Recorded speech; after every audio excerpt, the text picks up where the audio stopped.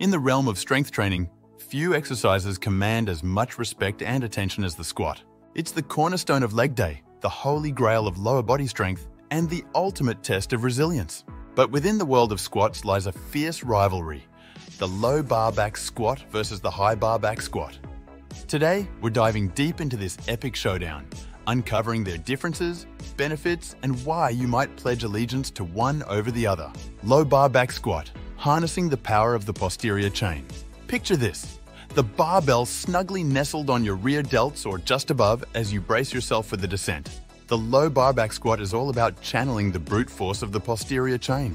With its lower bar placement, it prompts a forward torso lean, engaging those hamstrings, glutes, and lower back with unyielding intensity. It's a move favored by powerlifters who revel in its ability to hoist heavy weights with sheer determination. And let's not forget the knees. They catch a break in this variation thanks to the reduced stress compared to its high bar counterpart. High bar back squat, elevating the quads to new heights. Now, shift your focus to the high bar back squat, where the barbell rests proudly on your traps, inviting you to stand tall and command the weight.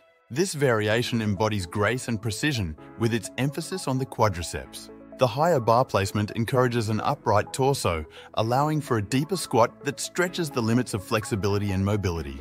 It's a favorite among weightlifters and athletes craving explosive leg power as it hones in on those quads with surgical precision.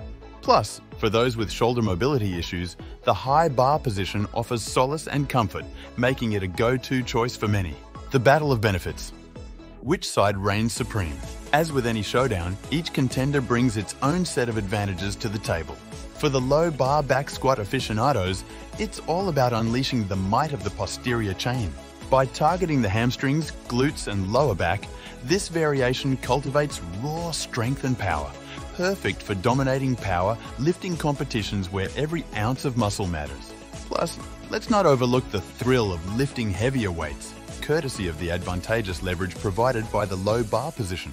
On the flip side, the high bar back squat faithfuls swear by its ability to sculpt the quads into chiseled masterpieces.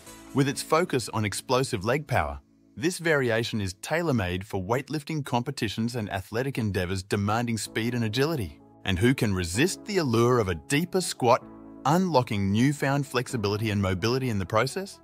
It's a game changer for those seeking to push their limits and redefine what's possible. The choice is yours. Subscribe and share your squat saga. In the end, the choice between the low bar back squat and the high bar back squat boils down to personal preference, biomechanics, and goals. Some may pledge allegiance to one camp, while others might embrace both variations in their quest for total leg domination. So, which side are you on, fellow fitness warriors? Are you team low bar or team high bar? Drop your vote in the comments below and share your squat saga with the world. And if you're hungry for more epic showdowns and fitness insights, don't forget to hit that subscribe button and join the journey towards strength, power, and greatness.